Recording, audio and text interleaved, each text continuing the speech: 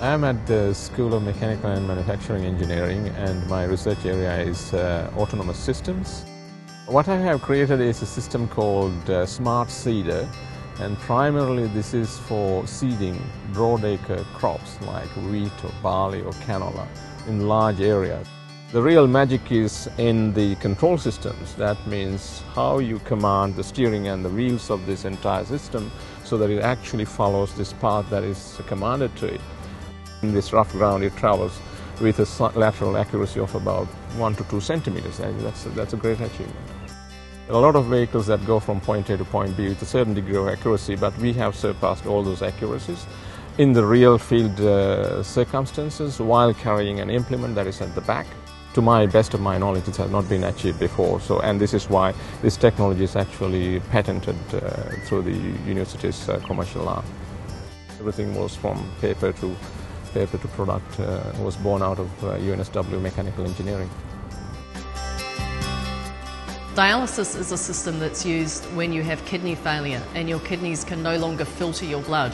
So the blood has to come outside of your body and get filtered by a machine. The way it comes outside of your body is via a needle that goes into your arm and another needle to return the blood. There are problems with dialysis in that this access to your blood can become blocked up, and this can cause a lot of trouble for dialysis patients. We've designed this flow rig where we have 2 needles in here that are going into what is a representative arm of a patient. One of the things that we've seen is where the blood goes back into your body, it comes out of the needle in a jet and impacts onto the side of the vessel wall. And so you can imagine that if you have the needle very close to the side of the wall, then this jet will impact quite strongly on it. What we're hoping from this work is that we'll be able to produce some guidelines, and so we may be able to decrease the amount of failure and hopefully make life a little bit better for the people on dialysis. This is what's called optically accessible diesel engines. So it's an engine, it's running like a real engine. This optical diesel engine is in fact the only available engine here in Australia. So we call it Australia's first optical diesel engine. We can see inside the conversion room to take images and movies of what's happening inside. And by taking images and post-process those images, we can get an idea why pollutants are forming inside the engine during the conversion process, and if there's any way that we can improve the efficiency. Another value of having this kind of engine is instead of testing new kind of fuels, alternative fuels, ethanols, biodiesels, in the existing system, we can test out those fuels in an optically accessible engine, get a full idea of what is going to happen inside the engine room. Then we can implement that new kind of fuels, alternative fuels, in a real engine. People are concerned that if you put an ethanol into the engine, and then actually it increases the pollutants. But in fact, we found out that it has likely less problem than the gasoline engine. So ethanol might behave pretty well in your engine. At the University of New South Wales School of Mechanical and Manufacturing Engineering, we have a wide range of manufacturing facilities and testing facilities, and many of them are very unique in the world and are the most advanced in the world. So we can use them to fabricate and to measure and to understand, to explore the properties of the surfaces or materials we manufacture here.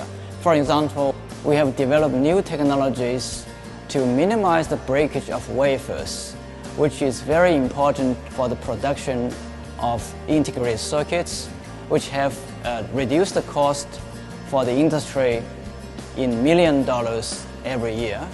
We have also developed new technologies to manufacturing hip joints, which can last for much longer time for the current product. We have tried to use carbon nanotubes to develop bullet resistance materials for the security use. We produce glass lenses for camera and for optical use. We have invented new cutting tips which has a wear resistance of more than 70 times than the current product. I think engineering in the University of New South Wales is very advanced, and it's leading in the world in many areas. So I have been traveling all over the world probably networking with many of the other leading laboratories and researchers in the world. So we communicate, and then they have give us a very high ranking in terms of our international standing in this area. My research area belongs to Design, Analysis and Simulation Systems research group within the School of Mechanical and Manufacturing Engineering. And currently we have a project related to crossworthiness with the Cooperative Research Center for Advanced Composite Structures. Crossworthiness is to, in a simple language, actually it is to protect a person in terms of a cross situation, having some components there which can have a progressive failure, but the person is safe. This is a carbon fiber composite tube, and here we will try to compress this tube and see the failure mode, how it is happening and what amount of energy it is taking. I think we are doing the state-of-the-art research in terms of nationally and internationally. We have substantially contributed to the literature, the new knowledge and new research into this area of composites.